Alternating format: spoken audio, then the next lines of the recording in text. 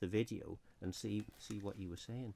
So that was Phil and Clarky there, setting our challenge for us. First of all, I should say I did scroll back the video, and you cannot lip read. There's no what way, Clarky's unless saying. you can lip read through the back of his head. Yeah, you can't tell, but we did try. However, Phil then did drop me an email with a little bit of a clue. He said, you might want to ask your local democracy reporter for assistance. And so I did.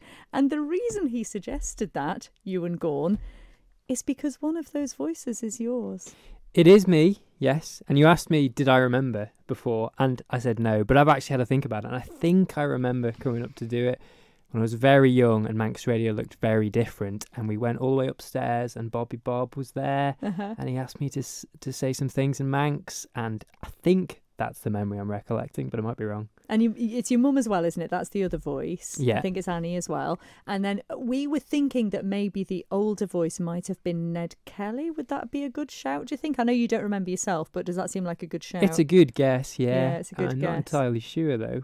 And because at the end of it, there is an Amen said, I was wondering if it might have been the Lord's Prayer that was being spoken in Manx. Am I allowed to give it away? I don't know. Well, that's I why am. you're here. Oh, right. Okay. So I am giving away. I think it is the Lord's Prayer. Yeah. Oh, At least okay. the end of what I'm saying. Yeah, certainly. There you go. There so we we go. think it's that. But what was it like then growing up in a household that was there a lot of Manx spoken in your household then when you were little? Yeah, loads. It was only Manx, I think, until I started to go to school. And then when you go to school, everyone else is speaking English and you come back. And this is before the Bunskol. So my sister got to go straight to the Bunskol. But I think, before that, everything was in Manx. And I was really good at it then. I'm not so good at it now. And why did your parents feel it was important back then? Because as you just suggested, it was quite early days, wasn't it, for the resurgence of the Manx language? Yeah, well, obviously they were behind, particularly my dad, Munja Vega, and doing all the stuff in the play groups, which I was part of. It's just a passion for them. They've moved that on to me. Obviously, growing up in Craignish, with all that around you, it's hard not to understand why it's so important and the need for people to champion it and continue it. So that's why I think they taught it to me. And also, so it's fun speaking in a native language, especially, they used to make up all kinds of stories and songs, and obviously they're quite creative like that. But that's fun because you can just do what you want and make stuff up. And obviously when you're raising a child, that's fun. And I think it rubbed off because I really enjoyed it too.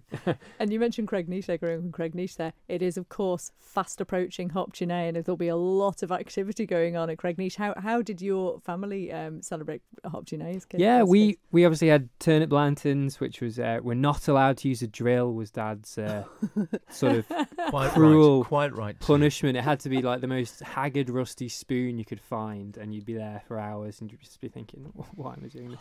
But anyway, once you'd done that, several weeks later, we used to go around all the houses singing obviously all the traditional songs. Which version of Ginny the Witch did you sing?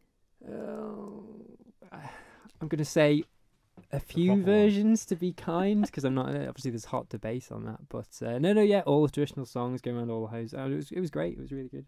I should say I've got two tasks. I've been tasked this weekend by Sue Woolley to carve out my moot in advance of next week, because she's popping up to the afternoon show to show Alex and I how to put a nice design on our turnips. And also your mum, Annie, is popping in on Monday to tell us all about some of the traditions and things, along with Julie Matthews. So we've got a lot going on next week with regards to Hopchinay.